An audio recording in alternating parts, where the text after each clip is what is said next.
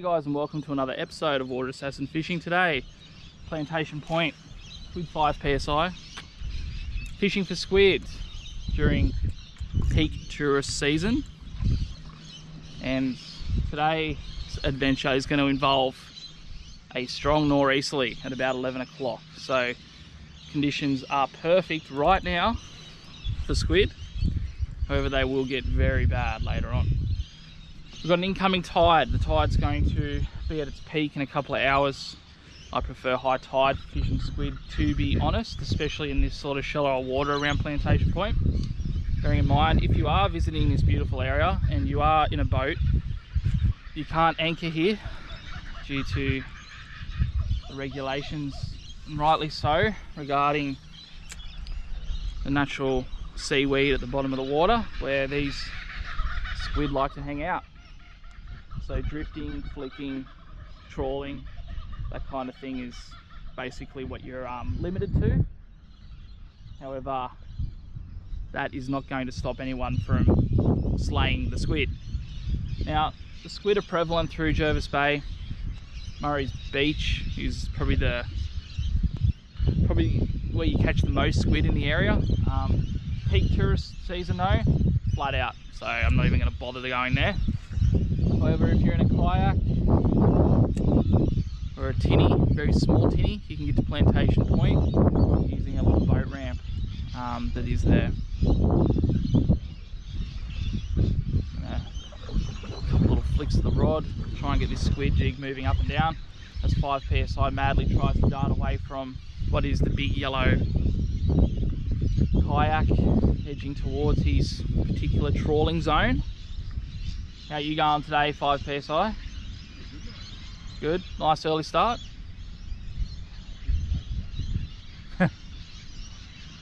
Bit late, he reckons. You're here at 5 o'clock, waiting for the sun to emerge from its evening cocoon.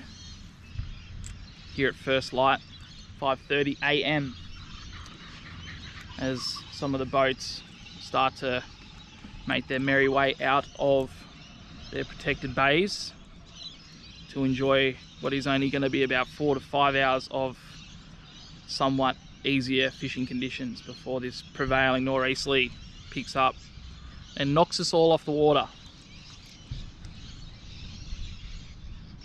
I'm going to do a few different tactics today, guys. Always start out with a bit of flicking over the weed just to see if there's anything early on that's just smashing lures, and then what will happen is, if that's not going too well, we'll naturally progress as a fish jumps out here.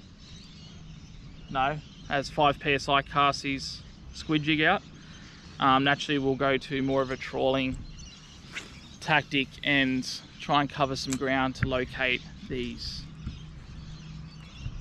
very smart, very camouflaged species of fish.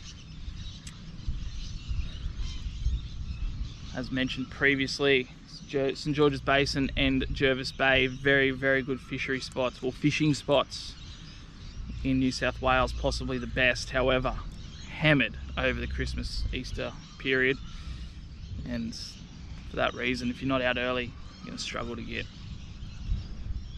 a spot or get your boat or kayak into a location that you need to fish. What I'm going to do, guys, I'm going to take you off this camera for a little bit as I try and locate some of these squid.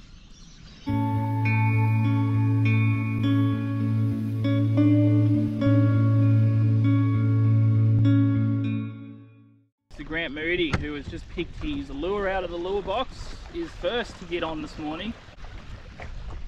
As we near up on 5 psi, he's fighting this, he's got a cellaropod or some stupid name like that. It is a calamari, or otherwise called, for those in other countries that don't understand what that means, it's a squid. As he fights his squid that he originally thought was a snag, I'm going to come up with a net, try and give him a hand. Try and get these lures in first. Sun rises on his back, creating a massive silhouette over the top of the water. Okay, Mr. Moody is an expert nowadays on catching these squid. He's caught a few. I'm going to come up alongside him. How's it going, mate? Okay, well this is going to be an important grab. Sorry for any camera view you guys see of an upskirt, but I'm going to have to stand up to try and get this as I squeeze between him and us, otherwise. Good man, we'll get him. Oh, it's a little bloke, but it's a good little fish. And he's aiming his squid ink straight at me. Felt like a bit of a snag at first, then I was like, stopped drilling and started pulling. I'm like, oh, come on. Come on. Talk us through it, mate. What happened just then? Well, I was literally just as I put it out to start trawling. Yep. And then it literally just felt like I was in the seaweed again. I'm like, oh yeah, great, here we go. Gave it a bit of a yank. Yank always does it. Yep. Started reeling in. Like, yep, just feeling like a snag. Stopped for a second and had the head twitch. The old head twitch. Yeah. Can't beat the head twitch. Hang on. I might be on here. Well guys, the good news is squid 1 down, and it's a very important milestone for the morning because it means that we have got the right technique going, which is a trawl. Now Grant, like I said before, is an expert at catching these squid. He's caught a few. How many you reckon you got of these now, mate? A couple of hundred? Yeah, a couple of hundred, but I still think it's a little bit far to call me an expert. He's going to go in the bucket behind me, which is full of water. And the good news about squid, isn't it? They sort of tend to hang around a similar area. So there's probably, at that size, there's probably a school of them sitting here. So we'll hop around here for a bit. I'm going to listen to the expert. Squid now. And I've literally just changed lures to the Old Faithful. I love gold coloured squid jigs, especially early morning. Sort of my all-rounder, and then I sort of figure it out from there. But it's got a bit of power behind it actually, Mr. 5 PSI. Bit of bend in the rod. Might be a decent size. Well, it's hard to know because I've only got the little 1 to 3 kilo yak raider, the old little original. Probably said that word more times on this channel, and you're on too, mate.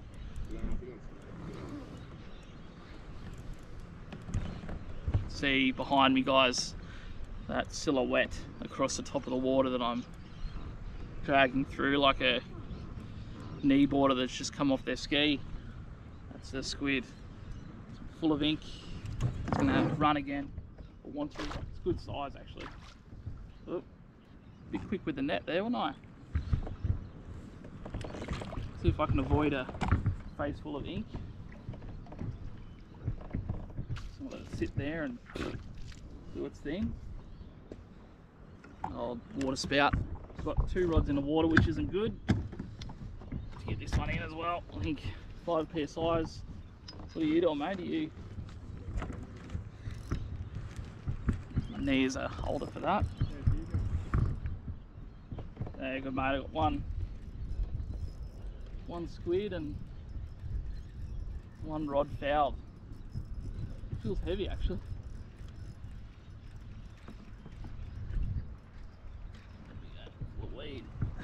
Okay. Talk you guys through what is happening here on this beautiful morning. Let's enjoy this basin. So, yeah, really good one, mate. A bit of go still in it. So this is a lure I'm using, guys. As mentioned, gold seems to be my favourite for some reason. I love these squid candy ones too. That's the brand. And this one doesn't have a sleeve on the outside of it. I've caught many squid on that lure. If you guys can see the colour with this pinkish sky behind me. Throw that back in, drag over. I'll get you guys a good photo. Actually, it's good to have Mr. 5 PSI here because he'll be able to get a good photo, but as I get smashed from this camouflaged behemoth of a squid. Got squid ink everywhere. Oh, nice, man. Oh, not so. Did you see that catch? Did you guys see that catch? Years of ball sport. It's only a small one.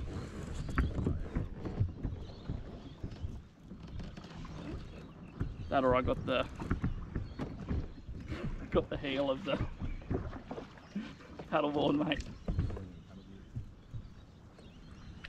Oh, I lost it. Got 2 squid in the bag so far. Happy days. What we're doing now is we're trawling around pretty much a peak high tide. I've thrown on a diver, a hard body diver, so we can get around these rocks of Plantation Point here where there is known to be snapper. I've still got the squid jig over here on the original, the OG rod as previously described. What has just happened was on this rod I was trawling a squid jig, and I am looking for some ideas as to what happened from you lot out there. But there was one sharp tug and thing completely gone, and I had heaps of drag on it. Drag didn't take, it just like something just come up and bit the lure. So I don't know if you guys have ever had a shark or something take a squid jig or a really big snapper, but 14 pound a litre got taken like that. So anyway, I'm gonna keep trawling along here, being careful not to go over these rocks here at Plantation Point. It's a bit treacherous as these seagulls, it's like they swoop over the top of maybe a bait school up here, and potentially we might catch a snapper. What do you reckon, Grant? You're having a go at my lure. Guys, watch out, I've got 2 here, mate. Squid here everywhere. Just over here. So if you cast over here, mate, there's a heap of them just there. Oh, look at it, it's got it, has it? See it there, guys? Big squid. Just don't want to take it. They're getting a bit spooked. How good's this? Sight fishing for squid.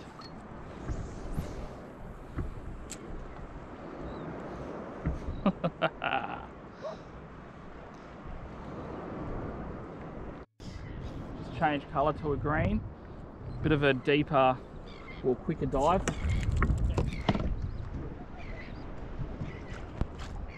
Number 3 for the day. I can land it.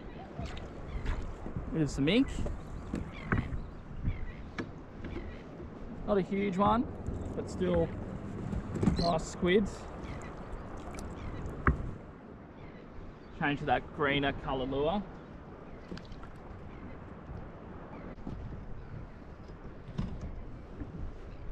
Good's that. Still got a little bit of squid left in it, a little bit of ink left in it. Number 3. Another one on, guys. Squid number 4. These majestic creatures. Oh mate, get rid of all your ink. Good boy. Nothing worse than bringing squid ink into your kayak or getting shot in the face with it. Here we go, number 4. Little calamari.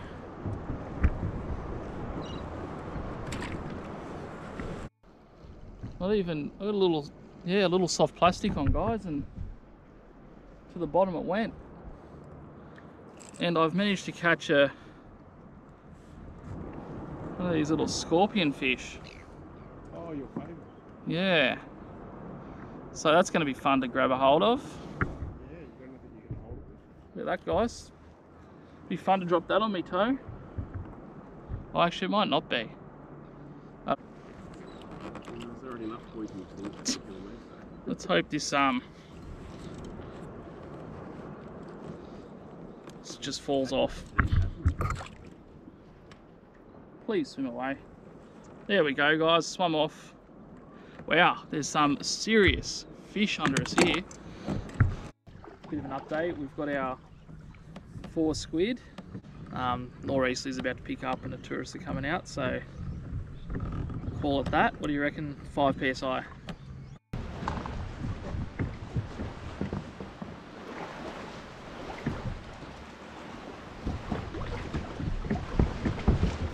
Hey guys, so I thought I'd quickly show you as the wake from that ski boat rudely interrupts my tutorial on how to harvest these squid. They are officially called a calamari. So what we do, up under here, there's a thing that we call the comb. And what we've got to try and do is get your fingernail up underneath between where the comb and the squid hood connects. And you're just going to pull that out. So it's going to look like that. Get rid of the ink.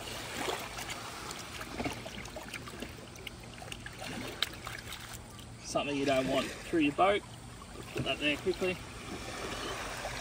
That's a squid sack, the squid ink sack, as you can see.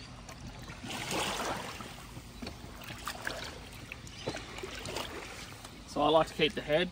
Head's really good for snapper and stuff, and I also love eating the tentacles, so I'm going to leave that part of it.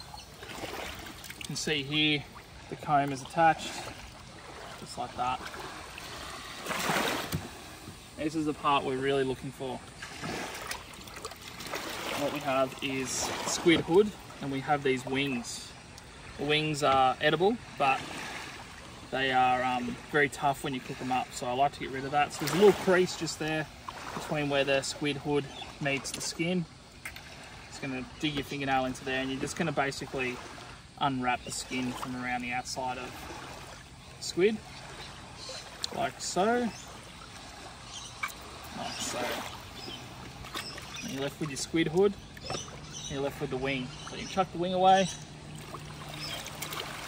Now what I like to do from here is make sure that all that skin is off, because that makes it, as mentioned before, really tough when you cook it up. So we can fast forward that little bit, which we will do. We'll pretend we've done all that.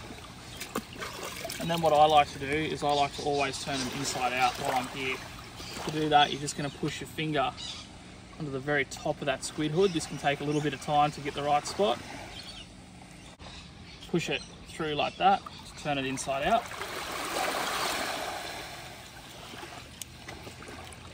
And then you can get rid of any of the guts or anything that might be left on the inside of the hood. And I always like to keep it inside out, as mentioned. And then that way I know when I'm cooking it which way it's going to curl when I'm cooking it up. Beautiful day for it, guys. Cracker of a morning. Sun's just coming up behind us at the plantation point. We've got 4 of these.